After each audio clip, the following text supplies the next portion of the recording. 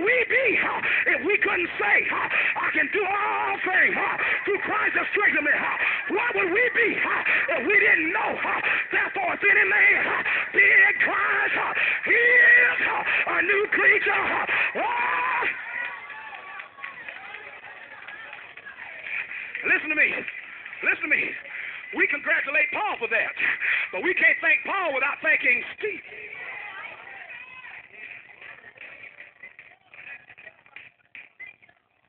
Amen. Stephen went through and died right. He took it right when they were throwing at him. You know, there's something about God. Even when you're suffering, he'll shine the spotlight on you. Even while you're going through, folks still watching you. You don't seem like I could die in private, but God said, no. Stephen, be careful how you do, because I got a man out there who's going to be watching how you take it. Wait. He's going to be listening to see if you go to cussing. He's going to be listening to see if you ball up your fist. Wait a minute. He's going to be listening to see if you say it was all a lie. Jesus is not real. He's still in the tomb. He's not the Son of God. He's going to be listening to hear you say those things. And so, Stephen, I'm standing to let you know I'm with you, son. I'm not going to take you out. I'm going to let you go through. But on the other side, I'm standing here waiting on you. You're going to be all right. But I want you to make sure that regardless of what you go through, you keep a sweet spirit. I'm watching you, boy. You're going to be all right, sir. Stephen, it's almost over. Stephen, it's almost over. Stephen, hold on. Just a little while over. It's almost over. Yeah.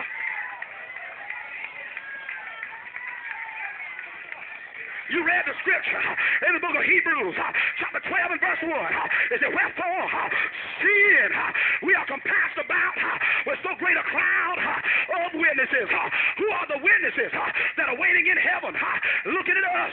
The Bible tells us Enoch is there, tells us Abel is there, said Noah is there, Abraham and Sarah are there, Jacob is there, Isaac is there. Many great men and women of God are the witnesses when we go through.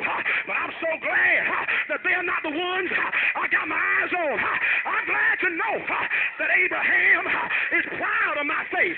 I'm glad to know that Noah is proud that we're going to build a church like he built an ark. I'm glad that Jacob is proud that we wrestle with God like he wrestled. But they're not the ones I got my eyes on. Oh, there's another one who's standing. There's another one who's standing at the right hand of the Father, looking unto Jesus, looking unto Jesus. I see Jesus. I see Jesus. Yes.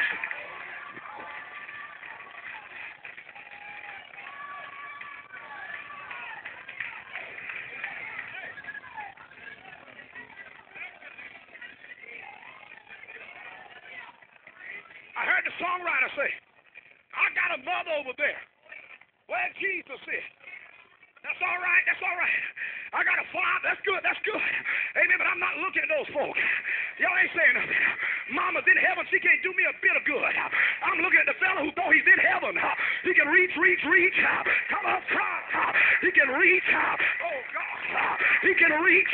You ain't saying nothing. Somebody said, how far is heaven away from earth? I don't know. But if need be, he can reach into the Andromeda, Milky Way, galaxy. He can reach past the sun. He can reach past Pluto. Yeah, he can reach past all the planets. Right down here, right down here, where I am. Yeah. I don't have time. That's the one I'm reaching for. The one who can reach me.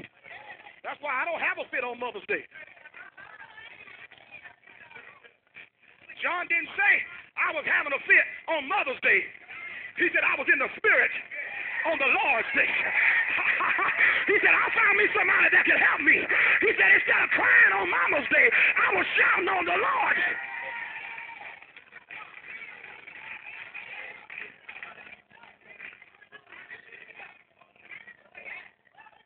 If I could hear my mother pray again, that's good. But But I got news for you. There is one that's praying. The Bible says he lives. He ever liveth to make intercession. Hallelujah.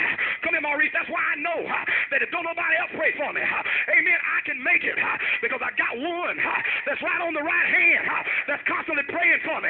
Y'all ain't saying nothing. And so, Brother Tommy, if you forget to pray for me one morning, don't let the devil condemn you. Just get up the next morning. Amen. But I got somebody who never sleeps and never slumbers. He never forgets to call my name. Yes, he never forgets to call my name.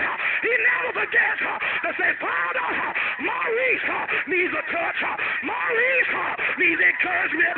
Maurice needs a move of God. Yeah, yeah, Lord.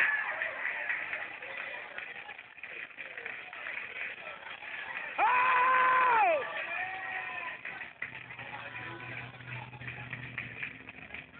Hallelujah. Stephen said, I see him. I see him. I see him. Stephen said, and the beautiful thing I love about it is that what I'm going through is so important to him. You ain't saying nothing. That he's the king of all kings. But what I'm going through is so important that the king done stood up. Y'all ain't saying that. What's going on with me is so important that the king has stood up.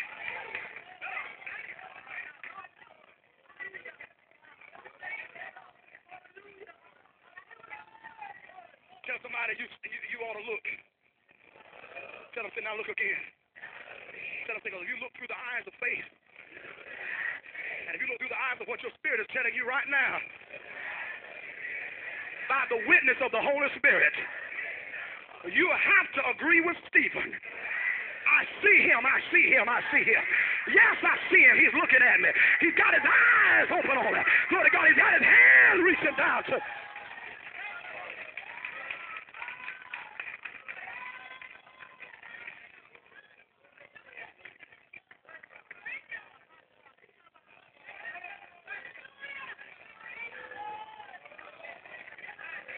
Hallelujah. And the wonderful part, not that it's not all wonderful, but there the word of God says, he said, I see heaven open. We on back street Jerusalem. Even some of my friends don't know I'm being stoned. But he's God enough to find back street Jerusalem and open heaven. Y'all ain't saying nothing. Oh, when you're in that little place with the curtains drawn and the shade pulled and you feel like nobody knows where you are. Telephone disconnect, waiting on your next paycheck. There's a God who has pulled back the curtain. Say, I see you, I see you. I'll see where you are. I see you.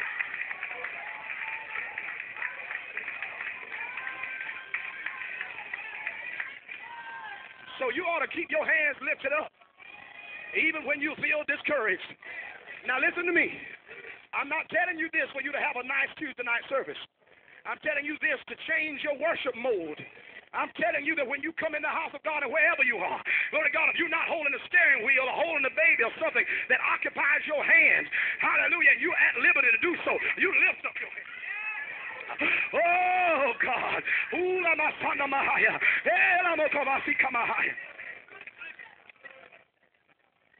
Will you remain standing and get your Bible?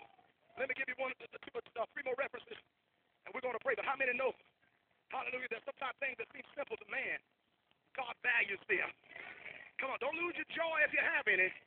Hallelujah. In the book of Psalms, the 100, hallelujah, 41st Psalm. I love this psalm. It just does something to me when I read it. Hallelujah. 1 and 2. Psalm 141, verses 1 and 2.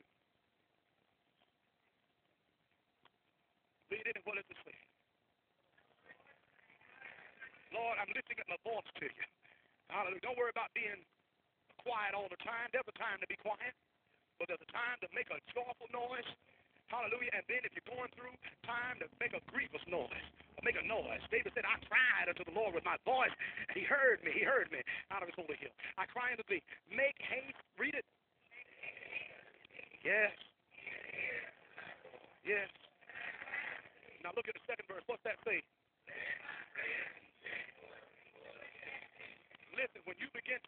praise and worship God. Hallelujah. Glory to God. It's just like under the old covenant when they would take those lambs and sheep or whatever and burn them and the smell would come up. Hallelujah. And just soothe God's spirit and, please God that they're being faithful in that. The Bible says, listen, you don't have to go get a lamb. You don't have to kill a bullock. Praise God. You don't have to go buy any incense. You don't have to spend big money on those kinds of things. He said, but when you begin to pray, he said, that means as much to me as those fellows and more to me when they were killing up thousands of dollars worth of lambs and incense. He said, just worship me. Just open your mouth and say, Lord, I love you. You don't hear what I'm saying. Higher, higher, higher. Be set forth before thee as incense. And look at this. Read. I believe you can, as you lift up your hands before God, hallelujah. When you read about Sister Sandra and I think Sister Betty, somebody studied Leviticus, hallelujah, you read about all those different sacrifices that they offered to God, but God said, listen, all that's wonderful, but if you just lift your hands. So you may not even know how to read Leviticus. Don't worry about that. You just lift your hands. I can tell you as a father, a relatively new father, that it means something to me. When I open the door, hallelujah, going in the house, hallelujah, while Melinda and my kids them already there, she doesn't know who's coming in, but something about it, hallelujah, I hear a voice crying out, Daddy! You ain't saying, and when I see her come in, hallelujah, and say, Daddy, pick you up, it blesses me. Yes, it does. It blesses me. It blesses me. It blesses me. It blesses me. Hallelujah. And I want you to know, if I being evil, the Bible says, hallelujah, know how to respond to the love of a child, how much more shall your heavenly Father?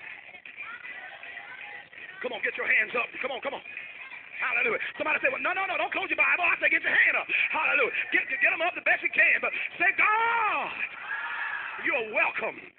The Holy Spirit, I welcome you in this place and in my life. I present my body a living sacrifice, wholly acceptable unto you. Hallelujah, hallelujah, hallelujah.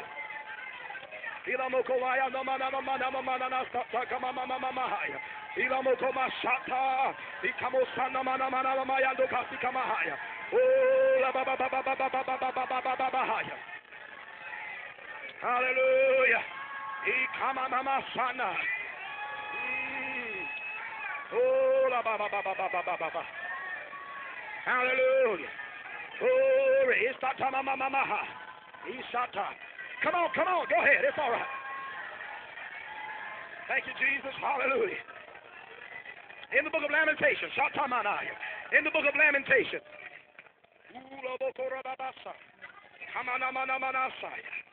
Hallelujah.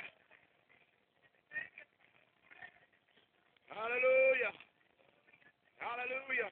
The preacher said, and it's true, you remember, hallelujah, when in the book of Exodus chapter 17, where the Bible says that Amalek came out to fight against the children of Israel in the valley of Rephidim. The Bible says, hallelujah, that Joshua and the children of Israel went down in the valley to fight. But the Bible says somehow God gave Moses instruction. Y'all ain't saying nothing. And told Moses that if you really want the victory, amen, hallelujah, he said, don't worry about you going and getting you a spear, Moses. Hallelujah. Take that mic out of that stand. Hallelujah. Say, you don't have to worry. Get the stand ready. Come on, somebody, please, Lord. Hallelujah. Hallelujah. Get it ready for him. Hallelujah. And so, listen, yeah, that's what y'all know the story. I know y'all know the story. Y'all done heard Exodus chapter 17. Come on. Hallelujah. Thank you. Amen. Hallelujah. The Bible says, glory to God, that God told Moses, you don't need a spear, Moses. Now, see, I want you to know Moses was not scared. Don't y'all think Moses was scared? The Bible said when Moses died at 120, the Bible said his eye was not dim. Y'all ain't hear what I'm saying. And the Bible said his natural force was not abated. Nobody, he could slap you down at 120 just like he could at 40. You ain't saying nothing. Listen. How many of y'all ever heard of a 120-year-old man climbing the mountain to go die? Oh, climbing a mountain to go die. Oh, we're laying up in the hospital. You ain't saying nothing. This fella go climb the mountain to go die. Walk to his own funeral. You ain't saying nothing. He's a tough old man, but God said, Moses, you don't need a spear. He said, you see that thing you've been carrying around in your hand? He said, get up over that mountain. Get up over that valley on the mountain. Hallelujah. Get up over the valley where the valley's going on and hold up that same rod. You ain't saying nothing. Hold up your hand with the rod of God in it. I ain't saying nothing. See. It look foolish. You know it look foolish. You know it look foolish. Somebody say, I'm gonna beat you. Cause somebody say, call you. I'm coming with a gun in my hand, and you get out on the porch. You know people call that foolish. But the Bible said, we read it Sunday, or we quoted Sunday. He takes the foolish things of this world. To do what? To confound, to confuse the wise. That's why you come out of here and bring, amen. You got people that'll come out here, go to God to the services, and bring cooking oil. Y'all ain't saying nothing.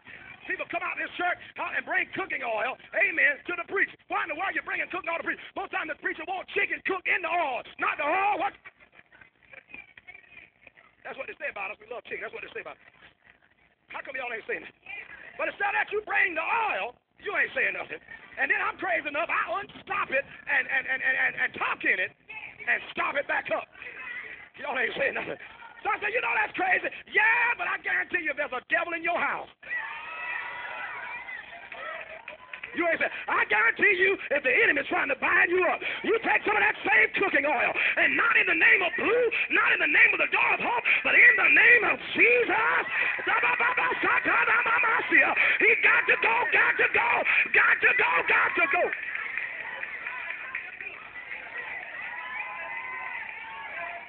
Don't ask me why God did it. He probably did it so nobody could take the glory for it, because nobody would have thought of cooking oil.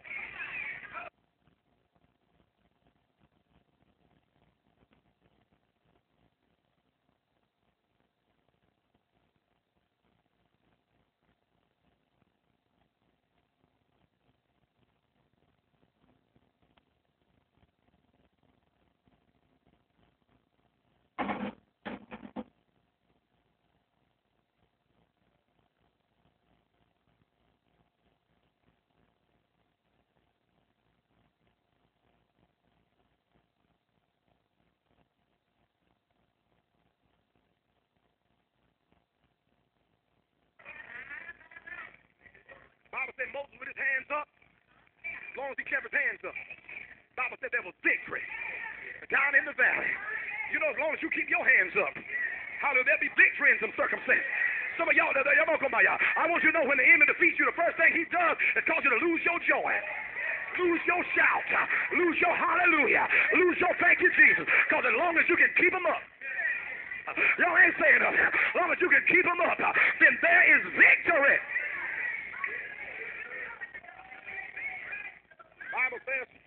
Bible said when Aaron and Hur saw that Moses' hand would get heavy, you know, you have to hold your hands long enough, they get a little heavy. Why don't you dismiss the service, Brother Love? Hands get heavy.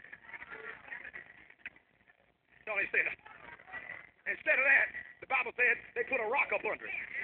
What y'all folk that get tired of praising God need is a rock up under it. See, some of y'all folk are trying to hold up the staff, but you ain't got nothing under it. You shouting because we shouting. You need to rock up under it. Come on, son. Oh, y'all ain't saying nothing. Well, hallelujah. And the Bible said Aaron and Hur got with it and held up his hand. Listen. That's why we need a corporate praise. How some I see it. So when your faith get a little weak, we can hold you up. Glory to God. When you feel like you can't go any further, we can hold you up. I didn't read that. I just mentioned that one in passing. That's victory. Say amen. Lamentations chapter 3, verse 41. Y'all still all right? Can y'all still see him? Hallelujah. Where is he? He's standing. What? Y'all ain't saying nothing. I don't know if y'all see him or not. I see him standing at the right hand of the Father. My God. Woo! Can you see him standing there? I'm talking about, this boy is being pulverized with rocks. But I see him. I see him in this rock nest. I see him in this rock pile. I see him. Oh, hallelujah. The 40th and 41st verse there. Read. Let's evaluate ourselves. Let's look at where we are. Let's look at our strengths and our weaknesses. Let's not be dishonest. Let's be honest with God and honest with ourselves. Amen? Come on, read. And do what? Turn again Yes, yes, yes. Come on, read on. We got to hurry. Come on. Oh, so there's something spiritual. You know, heart is not talking about this blood pump here. But the spirit of man, there's a spiritual connection, there's a spiritual release that takes place when we lift up our hands. Lift up our hearts, talking about your spirit, man, with our hands unto the Lord. Isn't that something? Praise the Lord. Two things. Don't just lift up your hands and lift your heart too. But I also believe that it means that there's a spiritual connection when you lift your hands unto the Lord, that your spirit comes into another measure of connection, and I have to believe that even from my own experience, because there's something about it when you really begin to lose sight on who's around and what's around you, and begin to just lift your hands and talk to God. Anybody that witnessed that?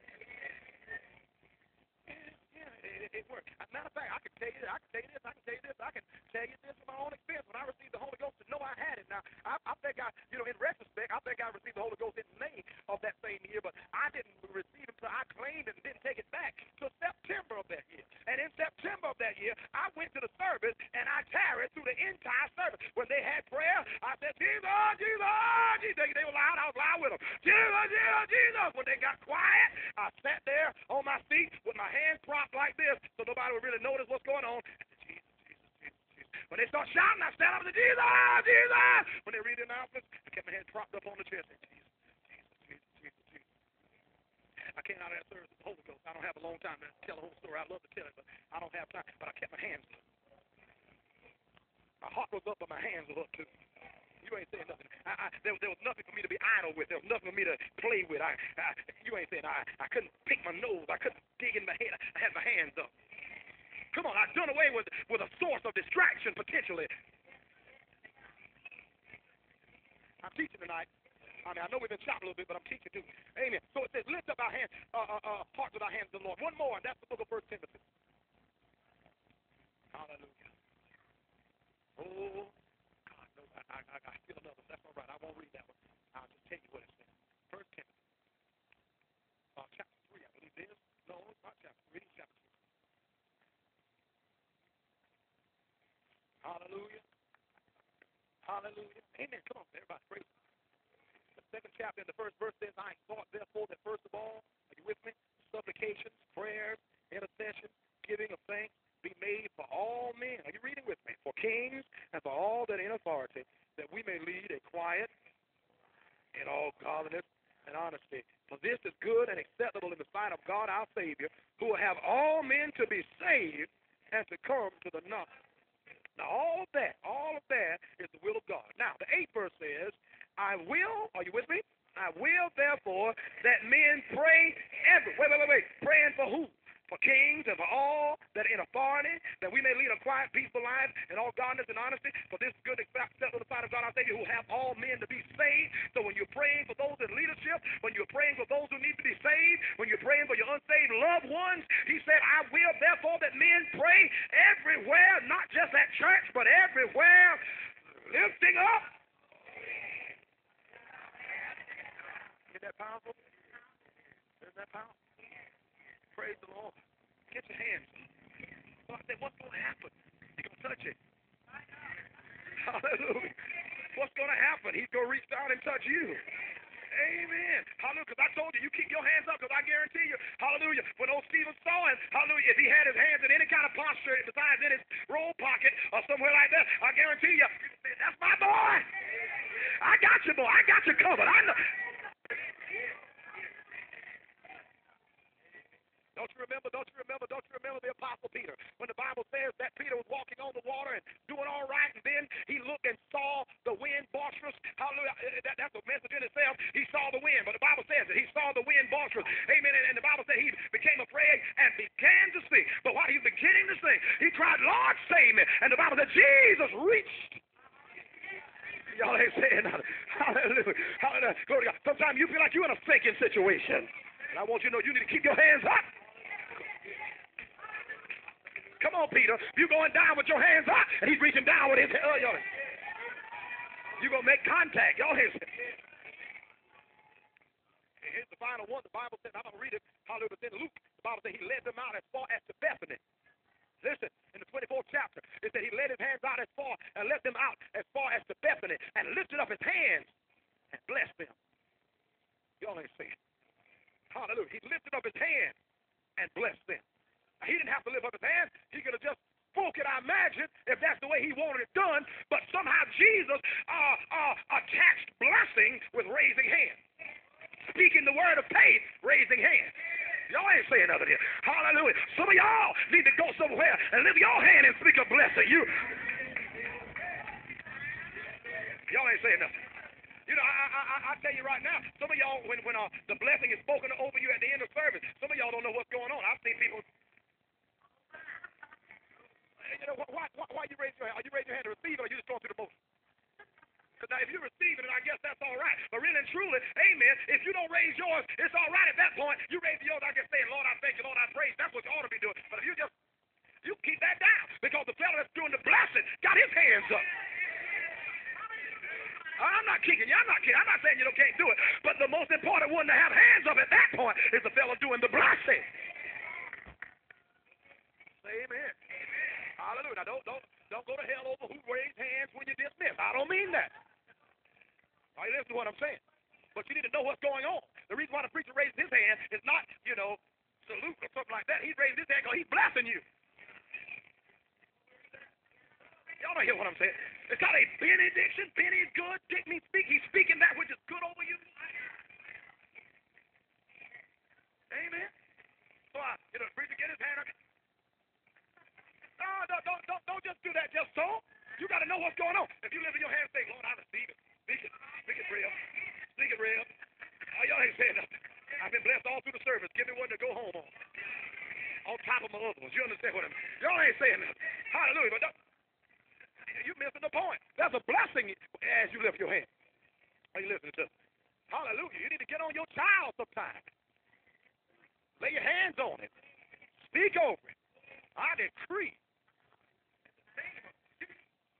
You ain't saying that. Hallelujah. He lifted up his hands and blessed them. Now I want to know, did that blessing work? Y'all are kind of slow in here tonight.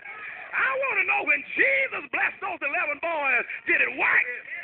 Oh, it worked right now in 1997. It's still working. Raising, lifting up his hands. Hallelujah. So when you bless the Lord, lift them. When you bless the Lord, and when you're praying for your son or your daughter, God bless that boy. God, wherever he is right now. You ain't saying nothing. Let the power of God go out where he is. Touch him in the name of Jesus. Don't let the assassin bullet get it. Don't let the gangster bullet get it. In the name of Jesus.